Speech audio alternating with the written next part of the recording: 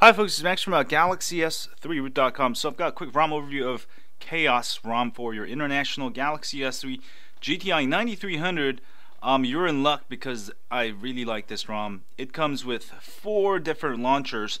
You can turn your phone into a Sony Xperia, turn it into an HTC phone, or you can even run the regular TouchWiz, or you can even run the Nova launcher to run it in AOSP.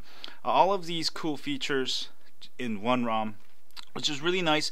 For Xperia, you get Walkman, album, movies, some of the Sony apps, so you can turn it into a Xperia Z.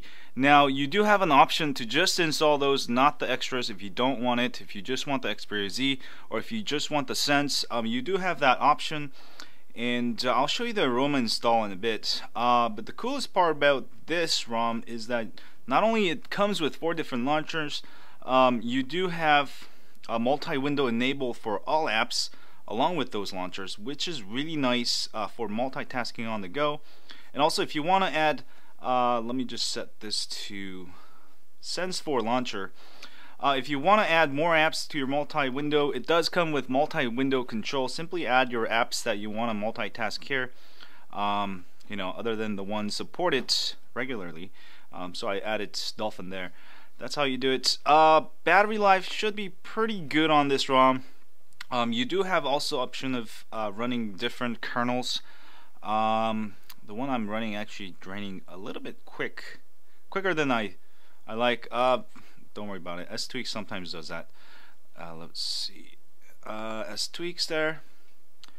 And you can overclock it to 1.8 gigahertz. I haven't successfully run Quadrant on that, so I do recommend 1.6, 1.704 at most. I did get about near 6,000 on Quadrant. You can see I've got 5,700. So performance is pretty good. And also, you do have different themes you can choose, which I'll also show you in the aroma installer. I have the Sense theme installed here, but if you want to go totally like Sense or Xperia Z, you can choose those themes. I just loaded all of them just to show you some of the different options. And also, you do get 2 different cameras, which is really nice. You get the regular Android 4.2 camera or the special Photosphere camera. Photosphere works, yes. You can try it, knock yourself out. And also the regular Note 2 camera, you do have the option to get the slow-mo, fast mode. Let's see here. Oops. Go here. And you do have the option of getting the Note 2 camera, which comes with slow motion and fast motion. So very nice ROM. Check it out for your Galaxy S3. Please do not flash on any other Galaxy S3 other than GT-i9300. And very nice ROM. Check it out for this week's ROM of the week. Also, pop-up browser if you want it. Resizable and expose app settings. If you want to change the app per DPI basis, I have a full instruction on that.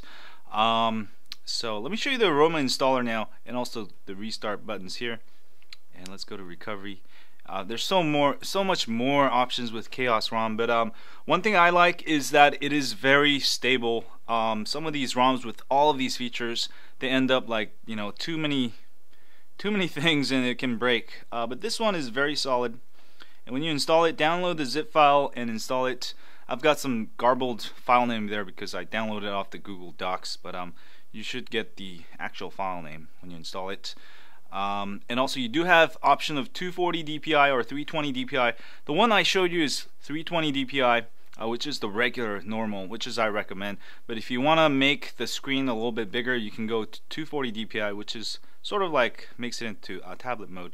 And anytime you want to change, you can just reinstall with different options without doing a wipe data reset. So for 240 DPI, that's what I recommend. For kernel, I recommend Perseus or Sia, and framework Samsung, and also lock screen. You can choose your lock screen there, and also your calendar. You do have an option of Xperia Z, Google, or more, and also all the Samsung apps here. And this is the Note 2 camera you'll want if you want Paper Artist S Note. Make sure to check that on. And also, if you want inverted Google apps, you can check it there. And themes here, if you're gonna go all out with Xperia, just choose everything Xperia, even the themes, or Sense if you're gonna go Sense. So that's, you can only choose one, so just choose wisely. And also boot animation, and also I do recommend 23 toggles with center clock or right clock. That's also customizable. And also navigation bar, if you're using 320, disable, 240, choose the bottom one there. And also you can make your pop-up browser transparent, and install now. And after installing, you should boot and you should be all good to go. I'm not gonna actually install it because I've installed it already, but it should be fine. And yeah, try it out for this week's ROM of the week on the GT-i9300, and do let me know. I really love this ROM though, very solid. And if you have problems with battery life, you can try reinstalling with a different kernel. It has different options. Try it out and let me know.